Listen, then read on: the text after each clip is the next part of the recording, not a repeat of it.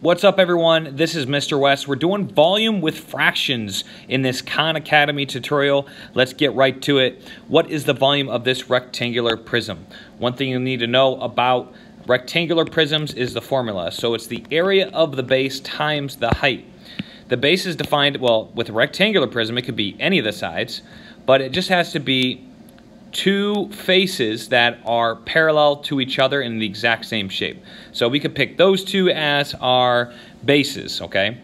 And we're going to find the area of that base and then multiply it by the height. The height is defined as the distance between those two bases, or those identical faces. Now, area of the base for a rectangle is just going to be length times width. So essentially we just do length times width times height equals the volume. We're just going to take each one of the dimensions, the height, the width, and the length, and multiply all of them together. Rectangular prisms are easy in that sense that we just have to multiply all the dimensions together. So we're just going to do this. We're going to multiply, and I may have not done it in the same order. Let me change it up. No, I think I did. No, I did not.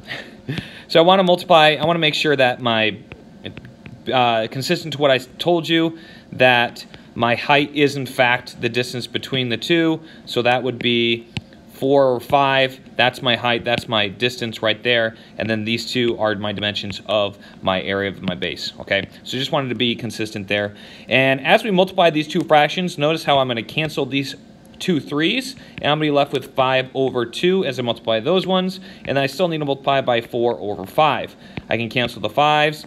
I can reduce the 2 with the 4, leaving me just with the volume of 2 centimeters cubed. One thing to note, you're always going to have cubic units with volume, so just keep that in mind. 2. Very small. Okay, what is the volume of this rectangular prism? We're going to do the same thing. We're going to multiply just the dimensions together, all the dimensions. There's our, we'll call that our base. It doesn't really matter which one we call our base, but that's what I'm going to call my base. So that means I'm going to multiply 1/3 times 3 over 4, and then I'm going to call my height this guy, okay, 5 over 2. So 5 over 2 is going to be my height. And now I just need to multiply fractions. I do other videos on multiplying fractions if you want to check those out. But essentially, cross-canceling is the way to go. If I have a number on top, a number on bottom, I can cancel them. And then on the top, I just have 5 times 1, which is 5. And then 4 times 2, which is 8. That can no longer be reduced.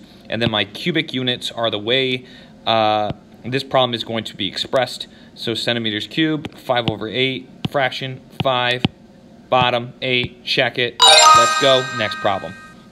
Okay, another rectangular prism. Big surprise here. That's the name of the game. So we have, here's our base. We're going to call that our base. That means the volume is going to be equal to 7 over 2 times 5. Do you need to separate it like that and be concerned which one's the base and height?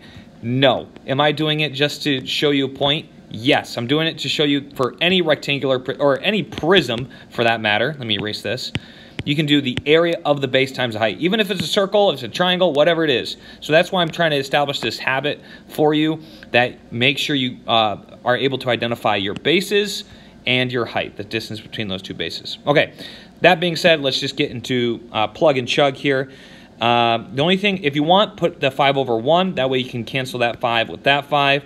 And I think that's it. We have 7 times 7 in the top, 2 in the bottom, 2 times 1 in the bottom, 49 over 2, and we're just going to express it like that. 49 over 2. Got it. Centimeters cubed. Don't forget about the units.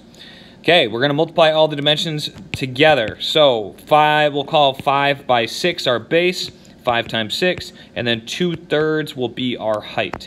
So that means we're going to do 30 times 2 over 3. I'm going to cancel. I can put that 30 over 1 if I wanted to, or just know that I can cancel that 30 with that 3 in the denominator, leaving me 10 on the top. That gives me 20 for my final answer, centimeters cubed. Keep in mind, just in case you're doing this on paper, that all these units are the same. If one's meters, you're going to have to convert before doing all this, but in this case, it's all centimeters.